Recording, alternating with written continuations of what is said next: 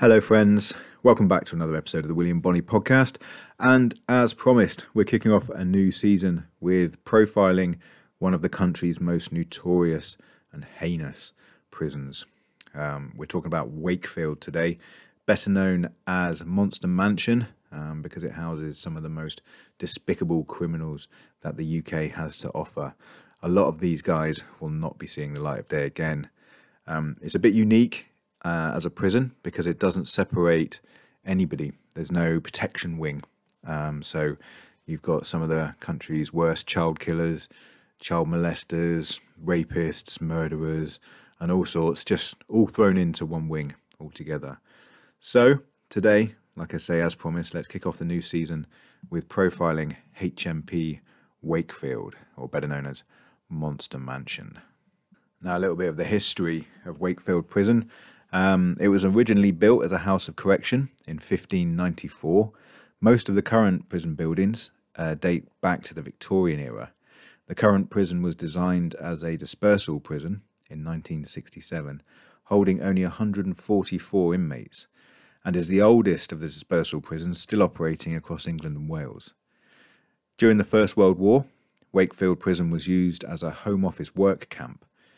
The ordinary criminal prisoners were removed, and the new influx was sentenced to 2 or more years imprisonment for refusing to obey military orders.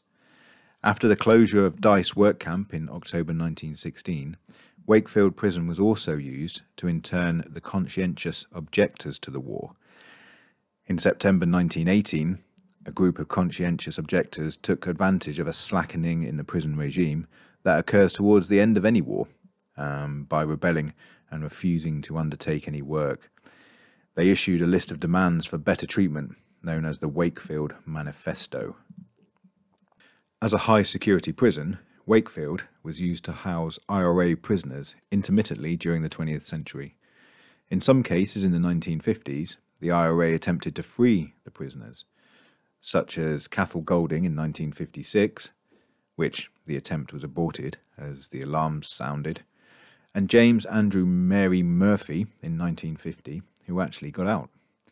During a hunger strike by the provisional IRA prisoners, Frank Stagg died in Wakefield Prison on the 12th of February 1976. The case brought international media attention as the Irish government denied Stagg's last request for a military funeral march from Dublin to Ballina, and instead arranged for the Irish police to bury him secretly. On March the 1st, 1976, the Secretary of State for Northern Ireland in the Wilson Ministry announced that those people convicted of causing terrorist offences would no longer be entitled to the special category status, which was challenged during the later hunger strikes. In recent history, in 2001, it was announced that the new ultra-secure unit was to be built at Wakefield Prison. The unit was to house the most dangerous inmates within the British prison system, and was the first of such unit of its kind to be built in the United Kingdom. In March 2004, an inspection report from Her Majesty's Chief Inspector of Prisons criticised staff at Wakefield for being disrespectful to inmates. The report claimed that the prison was over-controlled, and a third of the prison inmates claimed to have been victimised. Wakefield holds approximately 600 of the country's most dangerous people, mainly sex offenders, murderers, and prisoners serving life sentences. Accommodation at the prison comprises of single-occupancy cells with internal sanitation. All residential units have kitchens available for the offenders to prepare their own meals. An incentives and earned privileges system allows standard and enhanced offenders the opportunity of an in-cell TV. Like other HM prisoners, all offenders are subject to mandatory drug testing, and there are voluntary testing arrangements as well, which are compulsory for all offenders employed, for example, as wing cleaners or kitchen workers. HMP Wakefield offers a range of activities for inmates, including charity work, an accredited course for an industrial cleaning, and a braille shop where offenders convert books into braille. The education department is operated by the Manchester College and offers a learning opportunity ranging from basic skills to open university courses. Other facilities include the prison shop, gym, and a multi-faith chaplaincy. A prison inspection in 2018 found that Wakefield Prison was on the whole calm, secure, decent and well managed. Still, prisoners needing psychiatric care face unacceptable delays before they are transferred to a secure psychiatric hospital, and prisoners' mental condition worsens while they're waiting for transfer. Peter Clark said, "Because of the totally unacceptable delays in doing so, many prisoners across the prison estate are held in conditions that are not in any way therapeutic, and indeed many cases clearly exacerbate their condition." The situation at Wakefield was yet another example of where prisoners with severe illnesses not receiving the care that they needed. Inspectors noted a prisoner who was exceptionally challenging to manage had complex needs that could not be met by the prison, while staff attempted to manage him positively and constructively. Now, Wakefield Prison today is Europe's biggest maximum security prison. Nobody has ever escaped since it's become a Category A prison. It has several wings, A, B, C, D. E must be possibly the hospital wing, because F wing is the punishment block. Now, down at the punishment block, you have to be pretty bad to get yourself down there. There are a couple of guys, obviously, who notoriously spent a lot of time down there, one of them being Mr. Charles Bronson. Now, there is a downstairs to F wing, where there are 2 cells underground with perspex doors. Now, these perspex doors are very, very similar to what you'll see in the Silence of the Lambs films when they go in and visit the cannibal. And some people say that the perspex cells in that film were inspired by the plastic-built cells in HMP Wakefield. It's almost a punishment block within a punishment block. One of the chaps down there, other than Bronson himself, was a guy called Robert Maudsley, who is one of the UK's most notorious criminals. So Robert Maudsley is often referred to as Britain's most dangerous prisoner. He killed his first victim when he was aged just 21, but went on to kill 3 more in prison. Now, these 3 inmates that he killed were all sex offenders. He boasted to the member of staff while he was at Wakefield that he wanted to kill more, but he could only get his hands on those. In 1977, Maudsley carried out a brutal murder after barricading himself into a cell with a convicted child molester, David Francis. Along with fellow inmate David Cheeseman, Maudsley butchered Francis. Over the course of the barbaric 9-hour attack, Maudsley tortured Francis by ramming a spoon in through his ear. The mutilation earned Maudsley the nickname Hannibal the Cannibal. This was because when they went into the cell, the spoon was still hanging out of his head, and his brains were all over the floor. So they thought, or rumour started to spread, that Maudsley had eaten some of the victim, but there was no evidence to say that. It was just how the rumour started to get around. He's now said to live in the glass box underneath the prison and will be kept in solitary confinement for the rest of his days. He's in his 70s now, and he's spent a long, long time in prison. But, he's not a guy that you want to be kept in the room with. The staff at Wakefield say he enjoys murdering people. They don't think he'll ever get out. Now, one of the more recent inmates that's been housed at Wakefield, Reynard Siniger, was sent to HMP Wakefield in 2020 after raping up to 200 men. The Leeds University student drugged countless victims after luring them back to his Manchester city centre flat. He's been labelled Britain's worst rapist for his sordid crimes, with police officers calling him a psychopath. Not only did he rape his victims, but he also covertly filmed his disgusting crimes as the men he preyed on lay unconscious in his flat. Another one of the worst people serving a life sentence down at Wakefield is a chap called Jeremy Bamber. He's currently serving a life sentence after killing his own family members. The former little chef waiter killed his adoptive parents, Neville and June, his sister Sheila, and their twin sons, Daniel and Nicholas, in a cold-blooded attack in 1985. Since his incarceration at HMP Wakefield, he's helped other prisoners to read and write, and has even transcribed a number of books into Braille, which has led him to winning awards. For a long time, he was appealing his sentence, saying that it wasn't him that did it. He was using the fact that some of the police statements, while Bamber was stood outside, some of the police were saying that they could still see somebody inside, and that his sister was still alive while he was outside with the police. The police were saying that his sister, they could see his sister and things, but none of his appeals ever came to anything. A lot of people say that he was just clutching at straws. You know, when you're serving a life sentence and all you've got to do is sometimes just pick at the little fibres in people's statements to try and find something to get yourself out. A lot of people say that he is guilty of sin, but was just doing his best to try and find a way of getting out. But he's another one, won't be ever getting out. Another one of Wakefield's 6 prisoners is a chap called Mark Bridger. He killed and abducted April Jones. 9-year-old April Jones was abducted and murdered by Mark Bridger in 2002. The sick killer initially claimed that he had accidentally run over the young girl, and he said he couldn't remember disposing of the body. The judge saw through this and sentenced him to life, calling him a pathological and glib liar. A paedophile, he called him. Bridger was attacked by another inmate in HMP Wakefield in 2013 who slashed him from temple to chin in an attempt to get him to tell the world where April's body was hidden. Another one of the more famous people to have passed through HMP Wakefield, and he ended his life in HMP Wakefield, known to his acquaintances as Fred Shipman. Dr. Harold Shipman was estimated to have had 250 victims. On January 31st, 2000, Shipman was found guilty of murdering 15 patients under his care. He was sentenced to life imprisonment with a whole life order. Shipman died by suicide by hanging himself in his cell on the 13th of January 2004. He was aged 57. Over the years, a number of other inmates have also passed through the doors at HMP Wakefield. Ian Huntley, the school caretaker who murdered 10-year-old girls Holly Marie Wells and Jessica Amy Chapman, spent 4 years at the prison between 2004 and 2008.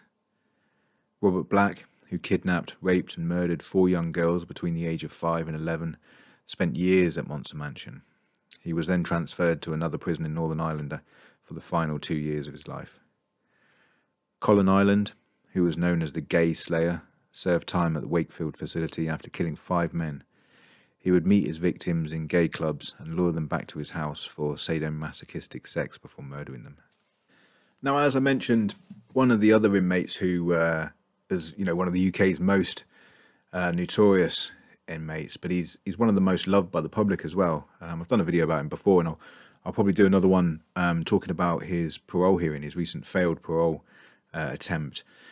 But it was a story that has kind of shocked me a little bit, really, as in, because everyone really loves Charles Bronson. Anyone who's in prison loves Charles Bronson. And, if you've seen the film, he's a very likeable guy, to people he's not taking hostage.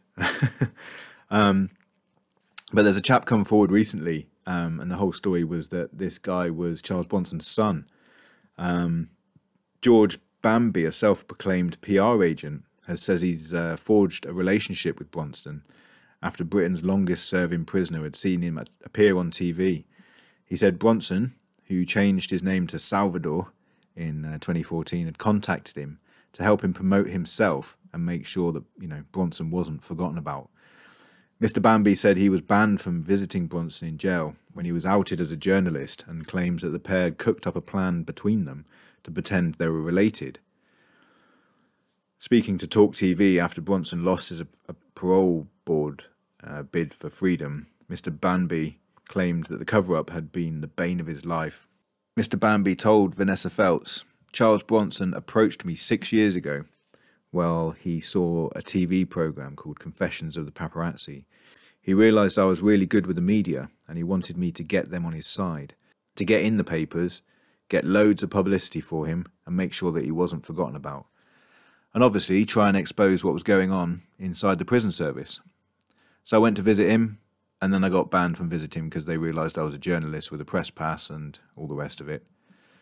So me and Charlie together made up the story that he was my dad. Charles Bronson is not my father. I am a PR agent.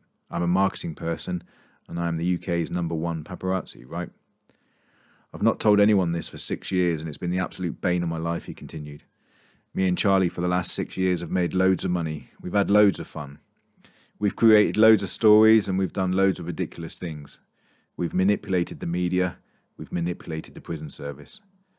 Bronson's brother, Mark Peterson, told the Daily Mail that he would never forgive him for trying to convince him that George was part of their family.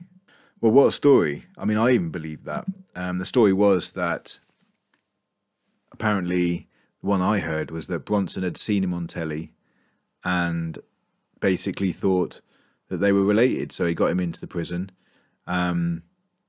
George was saying that he basically spat into a sandwich, then pulled out some of his mustache hair, shoved it in the sandwich, and told him to take it home with him. Then they did a DNA test on the mustache and the spit, and it turned out that they were 99% related.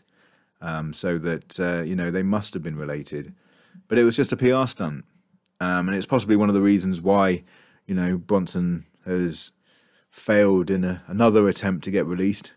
He's just a manipulative person who is constantly trying to get on the right side of everybody to be released. But unfortunately, with the crimes he's committed, his disregard for the law, and the way he's treated the prison system and himself, I don't think he'll ever get out. As I mentioned before, a lot of the people in this prison, HMP Wakefield, they are either on whole life sentences or they're on life sentences where they will unlikely to be ever released. So they're likely to die in prison. It's a dirty, old Victorian prison with poor facilities. The guys down on F wing and in the basement, in the extra cells, they don't even really get to see the light of day. It's conditions that you wouldn't treat an animal. But since we don't hang prisoners or give them the death penalty or ship them out to Australia anymore, prisons basically just become a holding ground until people die. Nobody really cares about them. There's not too many people are out protesting that Robert Maudsley isn't getting the best life. A lot of people think that this is what they deserve. Lock them up and throw away the key. But right now, while you're listening to this and while we're all living fairly relaxed and normal lives, someone somewhere is locked away in a box in HMP Wakefield. Very much rightly deserved. A lot of these people don't deserve to ever see the light of day again. But still, we are in the UK in 2023, and there are people trapped in situations like the Tower of London where they're never going to see the light of day again. And it's just quite a strange situation thinking that, because you always think of, like I say, the Tower of London as being old and heinous and a very medieval punishment, but it's no different to what's happening today up in Wakefield. Now, in some of my other videos, I've been an advocate of basically getting inmates out of prison and putting them into the army. Me personally, I would have felt like if after a certain amount of time, if they'd come to me and said, Bonney, do you want to go and fight in Afghanistan or in Iraq? We'll put you on the front line. You do a little bit of time in the army, and then if you want to, you can stay in the army, or if not, then you finish your sentence and leave. I would have been quite happy to go and join the army. I think there's plenty of boys in prison that would quite happily go out there and have a tear up. But what we've seen in the Russia-Ukraine conflict is the Wagner group basically emptying the prisons on Russia's behalf and signing them all up and putting them in the army. And we've seen some really bad atrocities caused by these inmates who, they've got no loyalty to the army. They're just out there to basically do what they can get away with. And that would happen on a mass scale, even with UK prisoners. So I now backtrack on what I said previously with that statement of putting prisoners in the army. I think it would be a terrible idea. And can you imagine this lot when they get out there? Some of the crimes they commit, not only against the enemy, but some of them would be eating the brains of their own fellow man. Yeah, I think that's a really bad idea now, putting criminals in the army, especially anyone from Wakefield. So in conclusion then, what's the answer? Do we go back to capital punishment? A lot of people say, what if we get it wrong? What if you kill somebody and then find out they are innocent? lots of people still to this day are being found innocent of crimes they were committed to 40 years ago, and it's suddenly come out that they were innocent all this time. How many dead men would there be, and women, found out and, justly found that they were not guilty? Then there's obviously people like Maudsley who were locked in a cell, beat someone to death, killed them, admitted to killing them. Is the world a better place without him? Who knows? Obviously it's not us to judge, but I know what my answer would be. I think that similar to the American system, where you keep them in jail for 10 years, give them something really difficult to do, and then kill them at the end of it, gas, hang, shoot, dogs, whatever. I think that's possible, a way forward. But the UK's gone quite soft on this sort of thing. And it's not much of a deterrent, is it? Living your life out in Monster Mansion with a bunch of other wrong-uns. I'd love to know what you think. And please let me know, obviously, what you think of the first episode. I've just dug around online and found as much as I could out about Wakefield without having been there myself. I know that I've spoken to a prison officer in one of my other videos, and he was in a dispersal prison. So it's interesting. If you want to go back and listen to his story, it was very, very interesting about some of the inmates that he'd spent time with. So yes, thank you very much for joining me for my first episode of the new season. Like, subscribe, tell your friends about it, and you will join me again on Wednesday when we'll be having William Bonney Weekly, and I'll be teaching people how to defend themselves in prison. Thank you very much. Cheers now. Bye-bye.